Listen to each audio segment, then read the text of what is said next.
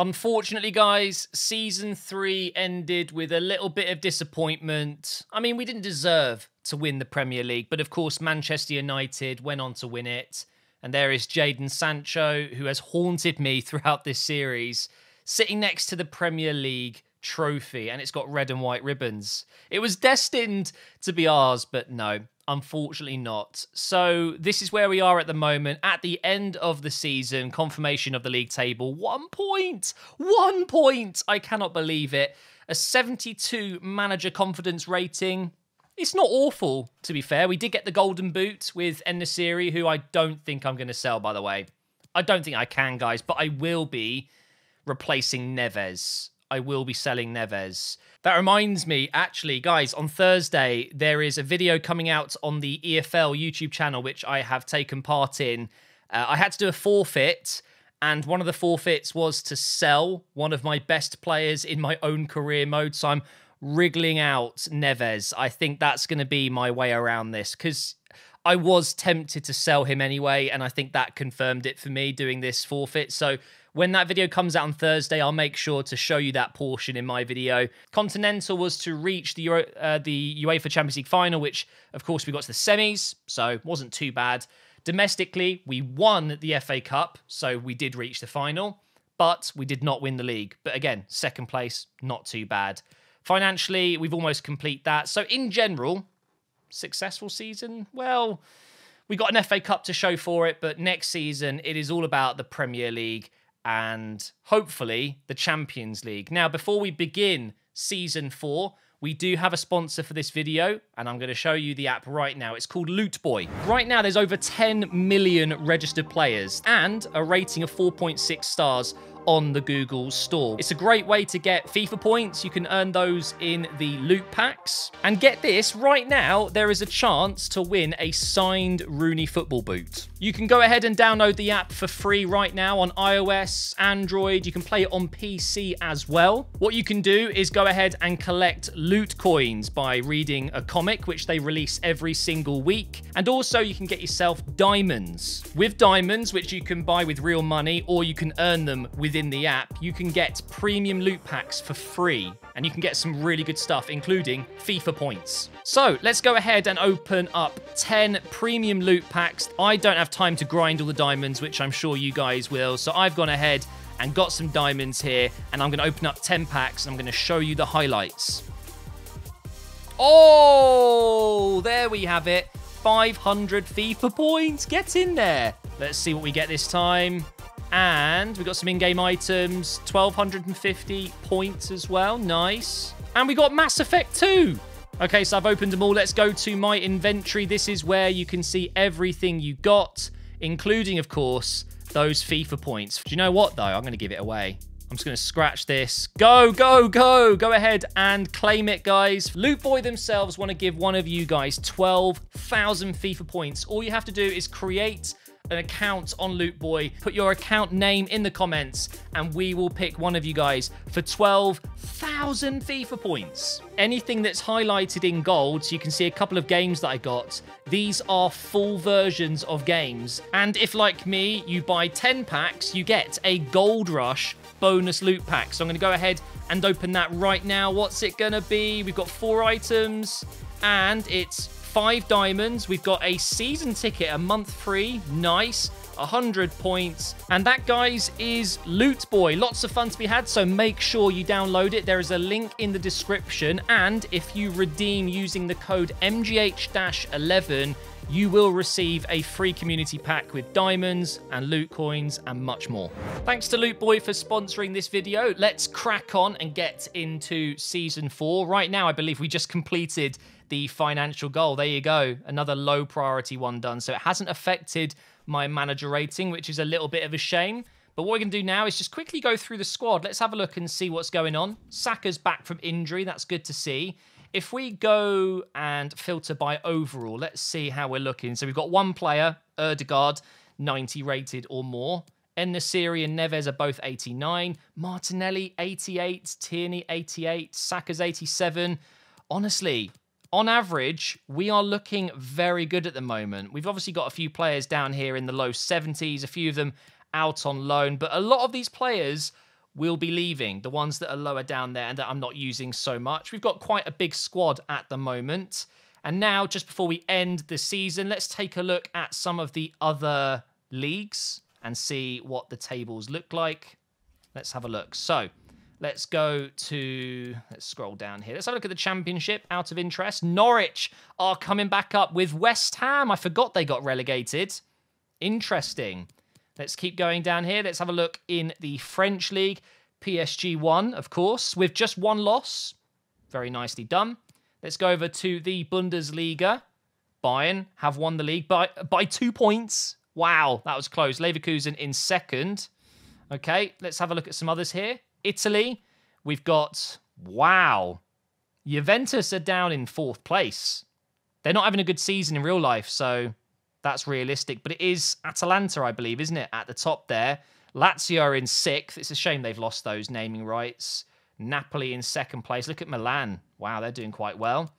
What else can we take a look at? The Eredivisie, of course. Ajax have won it. Feyenoord in 2nd. PSV in 3rd. Let's keep going down here and have a look in Portugal. We've got Sporting winning the title there with Porto in 2nd place. Benfica in 3rd. And then let's have a look in Spain as well. Real Madrid have won it with Atletico Madrid in 2nd and Barcelona in 3rd. Interesting. Well, when you get to this screen, you know you've done your job. You're not getting sacked. We are loading into Season 4 right now, which will be the final season of this career mode, I'm pretty sure. A few changes to the squad, but basically not changing it too much. We're going with the same players, maybe 1 or 2 players to be coming in. I just want to win. I want to win something big. That's the end goal here. Of course it is. I would love a Champions League, but I think ultimately the Premier League is what I really want. Even though Arsenal have won that unbeaten, by the way, we haven't won a Champions League before, so I'd like to get both, but I don't know if that's going to happen. No need for a pre-season tournament. God, those things are so boring, and we don't need the money. So there we go, guys. Season 4 is here. I've noticed, look at that, Ødegaard finally can be converted back to a cam, and that means he stays 90. I thought he was going to go up to 91, to be honest, but that's fine. So, what do we do, guys? We've got a lot of players playing for their international teams at the moment. It's kind of annoying how you can't see their rating when they're missing from the squad. So, if I go into the transfer hub, what do we want to do? Let's have a look at some of these ratings. Have they gone up? Right now, I'm thinking Sanchez in and Neves out. And I'm also thinking Sterling in, Pepe out. 2 realistic signings that seem to be happening right now. Pepe apparently is going to be leaving Arsenal in the summer. I don't think Arteta really rates him. Of course, Arteta didn't sign him. And, you know, Neves, whilst he's a great player, he's not the most exciting. I feel like bringing someone in like Sanchez, who we all know, FIFA players love this guy. He might be a little bit more interesting. So I kind of feel like just going with it, you know? 75 to 100 million and 110 to 162 million. My God, that is a lot of money. Well, first, we'll go through the squad and we'll put players up for sale. And let's see if we get some offers coming in quite soon. Well, that's not ideal, really. The first offer we get in Season 4 is a loan offer for Balogun, which I'm going to accept, but I do not want loan with option to buy. I just want a simple 1-year loan.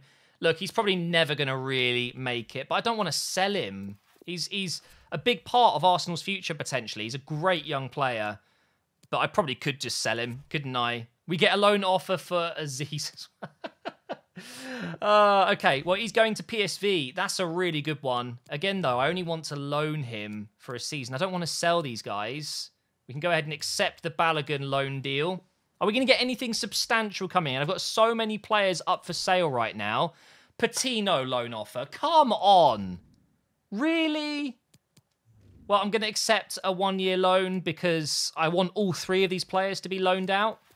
This is ridiculous, though. I've got at least, I'd say, 5 or 6 really good players up for sale. And I haven't had a single one. There we go. Napoli. That's weird. They were trying to sign Pepe, and we got him. It was the same with Gabriel from Lille. Pepe and Gabriel were both being courted by Napoli. That's hilarious. Okay, let me go ahead and accept these loan deals. So that's 3 players going out on loan if they accept them. And Pepe, I'm just going to let him go, guys. Look, I don't necessarily think he's... I mean, I don't think I should necessarily sell him, but if we are bringing in someone like Sterling, it makes sense, I think. So I think, although it kind of sucks, I think Pepe...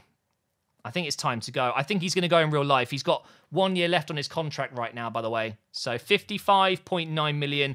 He is going to go in real life. I think we all know it. And it means that Nelson can get a bit more game time. And of course, Sterling is joining. So it's going to be an interesting one. Balogun's loaned out. We get an offer here for Dest. And they are offering me Paulinho. He's a great player. I like Paulinho. 81 rated Cam. Obviously, we're not interested in that. So we'll go ahead and delegate this. I just want money. I'll just take 40, to be honest. I only signed this guy because of the objective to sign North American players. And yeah, he had a couple of good games, but I've never felt like it was real, you know? Okay, so that looks like it's going to go through. Pepe's gone. Aziz is gone. Patino's gone. And it looks like we will be getting 40.2 million for Dest. So we easily have money now to sign Sterling and Sanchez, should we want them both. Isaac apparently has been bought, so we'll check where he's gone in a moment. We've got an offer here for Delap. Again, another player that we signed because of an objective. I'm going to let him go. We're not using him. And Dest has been sold. Interesting. Atletico Madrid are interested in Neves, and they are offering me Matthias Cunha. I think that's how you say it, maybe not. Again, though, I'm not really interested in the player, but I will take just cash. Do you know what? A nice round number. 100 million as the starting offer, and I don't want to sell him for less than, let's say, 80. Realistically, it doesn't matter too much, the money, but yeah, I'm giving them a pretty good deal there just to get Neves gone. I haven't really worried about the transfer budget at all in this series, have I? And there you go, 96 million. And we get 2.6 million for Delap. It's not bad. Neves has been a great player, guys. I will be honest, though. He was not the signing I wanted. I really wanted Bissouma. Obviously, things happened. People wanted me to sell him. Neves was great, but I wanted to change up that position. So now that he's going, I think it's time that we do bring in Sanchez. He's the player I want. He's injury prone, I know, but I think it won't be a problem. I don't think it'll be a problem at all. Would Lille be interested in one of my players that I'm looking to sell? Don't think there's any other midfielders I want to sell other than Cole Palmer. Don't want to sell any strikers. I don't want to sell any centre-backs. Don't want to sell any full-backs. I mean, it would have been Pepe going back to Lille, but we'll go for just straight up cash. Let's throw in a bid of 75 million. There's no way that's going to get accepted. Oh my god, we've got over 300 million. What? That is ridiculous. They want 97. It's a lot. Give me 85. Go on. 85 million pounds. They really want that 97.1. They said it's non-negotiable. I'm going to test them on that. Ha! 95. There you go. Non-negotiable. What a load of rubbish. We went from 75 to 85 to 95. And I think that is perfectly fine. It's basically a straight swap. And although Neves is higher rated, I guarantee you Sanchez will play better. Because he's more of a FIFA signing, isn't he? I know it's kind of meh, but he's heavily linked with Arsenal in real life. So again, I'm keeping this realistic, even though we're 4 seasons in now. Important as his role, just accept that. I don't know why I counted it. Contract length of 4 years, that's not a problem. No release clause required. What's his wage going to be then? I might just throw him on 100k. Welcome to London, boy. Come on, accept it. Oh my god, he wants more. Okay, let's remove that bonus. I'll give you 110 and I'll give you 950 as a sign-on. Just under £1 million. Really? Oh, whatever. 120k. Take it.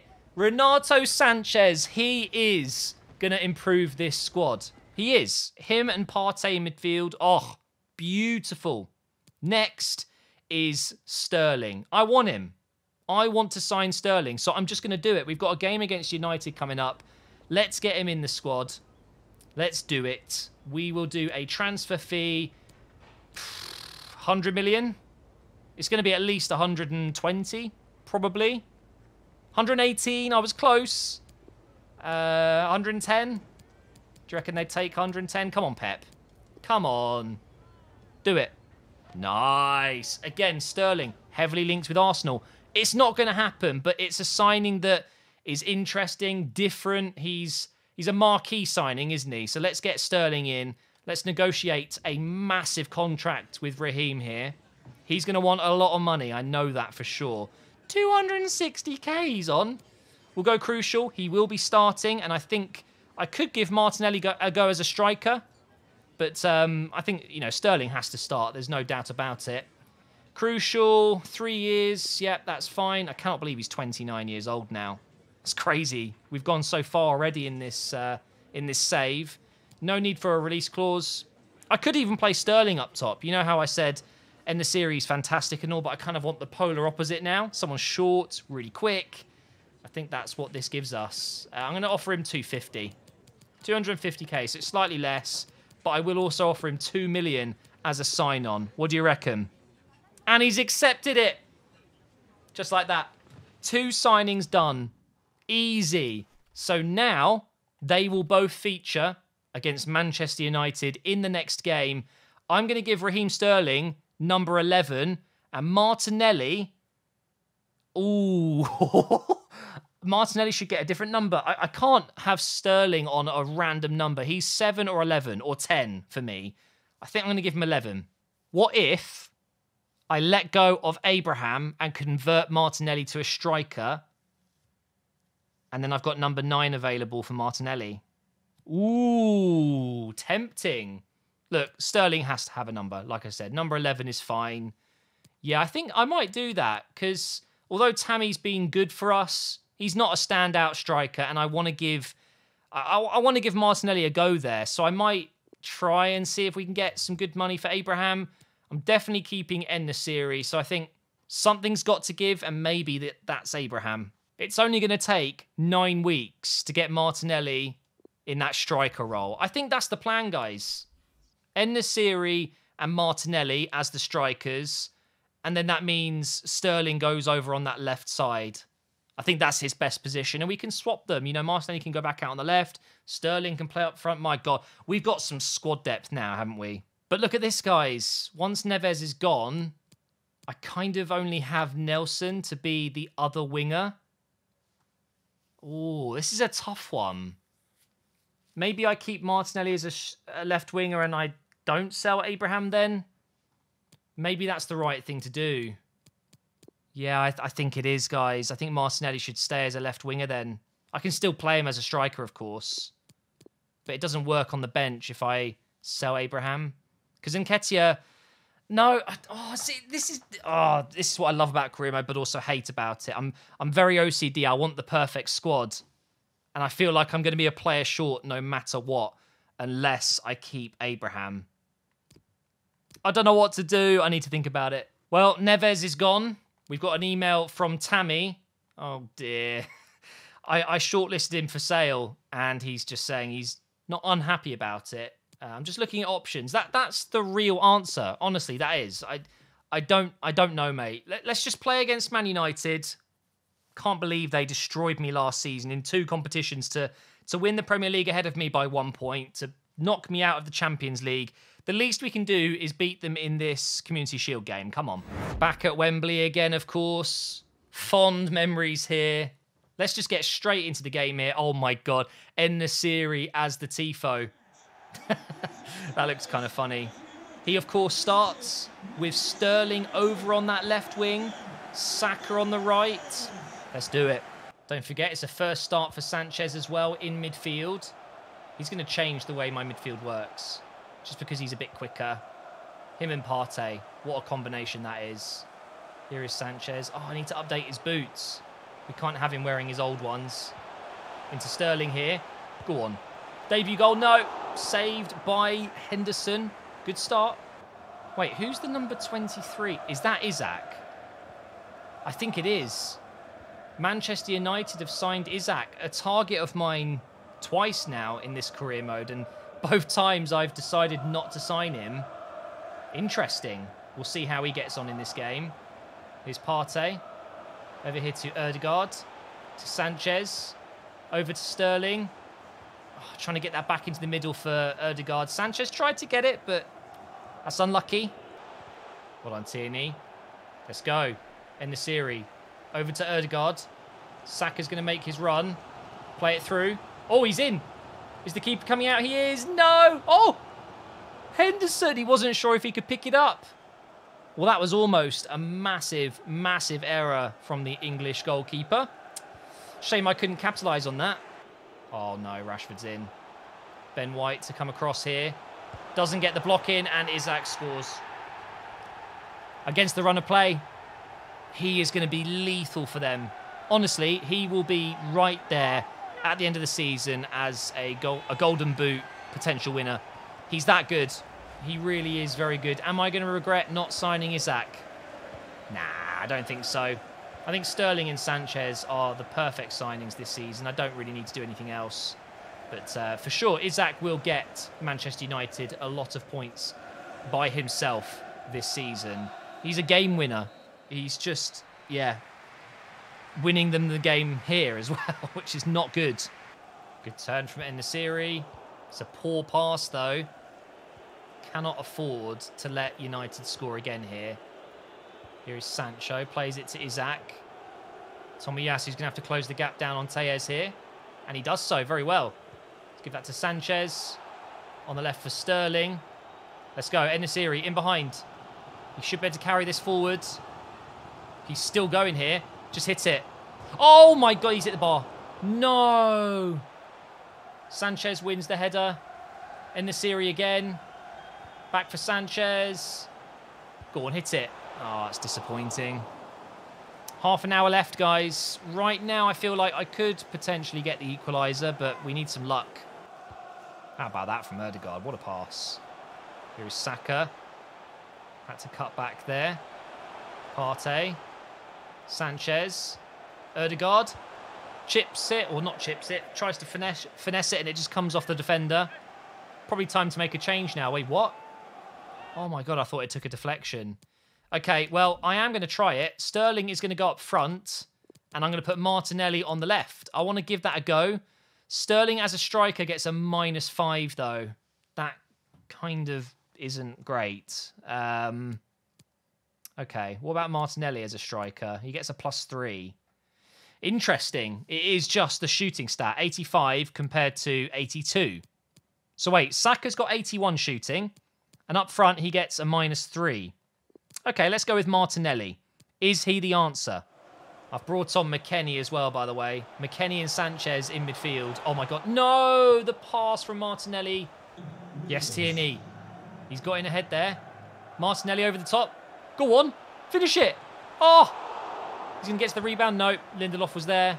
We are running out of time. Less than 10 minutes to go here. This feels harsh. I feel like United have maybe had 2 or 3 good opportunities. Otherwise, we've dominated the ball. We've had more chances, more shots. Feels kind of bad. Oh, that's a good ball. Go on. Yes! Martinelli in injury time equalises at Wembley. And that's his first goal as our new number 9. It actually suits him. Oh, damn it. Maybe I should sell Tammy then. Maybe Nketiah does have a spot on the bench. He's just not that top quality, but does it matter? When I can rotate Sterling, Saka, all of these guys can rotate around the front three with some incredible players that can come off the bench in midfield as well. It might be okay. Honestly, I think I'm steering towards that now. Martinelli in the number 9 shirt. It does kind of suit him, you know. Well, it looks like we are going to penalties, guys. Interesting. Up against this Man United side, I've had a really good performance. I don't deserve to lose this, so I'm not going to. I'm not going to lose this. Well, apparently Sanchez is my best penalty taker, which is a little bit of a weird one. Sterling, McKennie, Saka, and Martinelli. I mean, Martinelli's got to be at least a little bit higher. Go with Ødegaard as well. All right, here we go. Do I go bottom left every time again? I might try at least the first one in the bottom left. If this goes in, no problem, which it hasn't, I'm not doing that. But I'm going to save bottom left. Here we go. Rashford's going to go bottom left. He missed. Bottom left. Here we go. Sterling scores. Get in there. Bottom left again. Do you know what? I'm going to do it. Bottom left. Oh, okay. Last time we did this, it worked. And I've done it in Ultimate Team a few times. Just bottom left every time. Whee! Martinelli gets his goal as well. Paqueta next. Bottom left. He's missed! He's hit the bar! Saka. Bottom left corner. Please score. No! It's not working this time. I'm going to stick with it. Bottom left. Hey! We've saved it. So now, if we score this with Ødegaard in the bottom left corner, we win the Community Shield. And we've done it! And that was the best penalty of them all. Get in there. What a start to the new season, guys. A bit of silverware already. Look at me go. Faster than all the other players. 2 brand new signings that had good debuts. I think I've got an idea what I want to do with the squad going into the final season of this series. Good episode.